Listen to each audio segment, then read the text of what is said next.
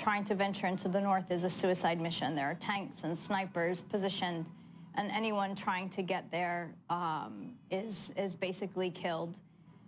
As you just mentioned, aid trucks are not getting in either. They are intentionally stopped, and it's an intentional starvation, basically. I was primarily in the south, in Rafah. I was able to go to Khan Yunis and to Nusayrat and a few other places in the middle region, but that became increasingly more dangerous. I want to say that the reality on the ground is infinitely worse than the worst videos and photos that we're seeing in the West. There is a, beyond people being buried alive en masse in their homes, their bodies being shredded to pieces, these kinds of videos and images that people are seeing. Beyond that, there is this daily massive degradation of life.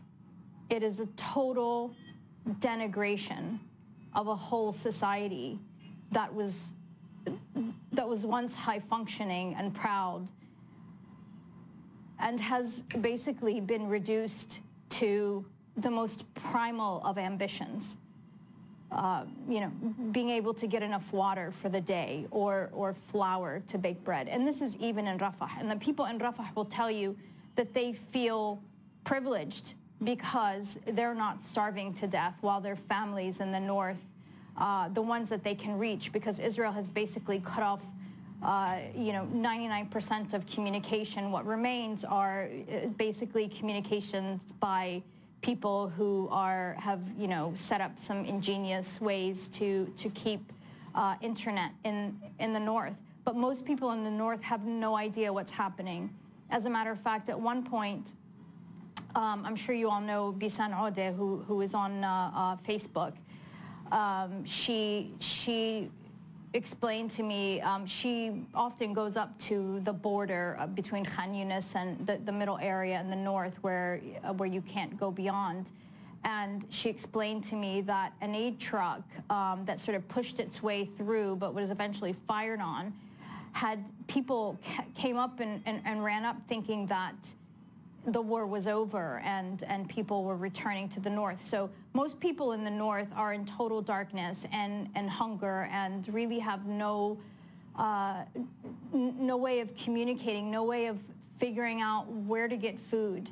And it's, what we're hearing on the ground is surreal. I mean, it's dystopic. What I witnessed personally in Rafah and in some of the middle areas is incomprehensible. And I will call it a Holocaust, and I don't use that word lightly, but it is absolutely that. Susan, the stories Abulhawa, I heard from people are... Sorry, go ahead. Oh, yeah. No, Susan, I wanted to ask you, you write in your article, at some point the indignity of filth is unescapable. At some point, you just wait for death, even as you wait for a ceasefire. But people don't know what they will do after a ceasefire. Could you talk about that, even if there is a ceasefire, the level of destruction that the people face now in terms of being able to rebuild their country? I mean, that's how much people have been reduced. I mean, the ceiling of their hope at this point is for the bombs to stop. And, everybody wants to go back. They talk about pitching a tent on their homes and figuring things out. But a lot of people are trying to leave. There is a brain drain, basically. Those who can afford it, those who can raise the money, those who are able to get jobs elsewhere, who have professional skills, are trying to leave. They have children. All the schools have been destroyed. College students have nowhere to go. It's what's happening to people isn't just this death and dismemberment and hunger. It's a total denigration of their personhood, of their whole society. There are no universities left. Israel intentionally bombed schools and blew them up, presumably to ensure that rebuilding could not take place, that reestablishing a society cannot take place without the infrastructure of education, of healthcare, and basically foundational structures for buildings. Susan, I wanted to follow up on what you said about a Holocaust, and you also use the term genocide. And you say genocide isn't just mass murder, it's intentional erasure. Can you take that from there? Exactly. I mean, like I said, one of the things that Israel has been keen to do in Gaza is to erase remnants of people's lives. So you have, on an individual level, homes complete with memories and photos and all the things of living. And I'm sure you know Palestinians typically live in multi-generational homes. We're not a mobile society. And so these homes have several generations of the same family completely wiped out.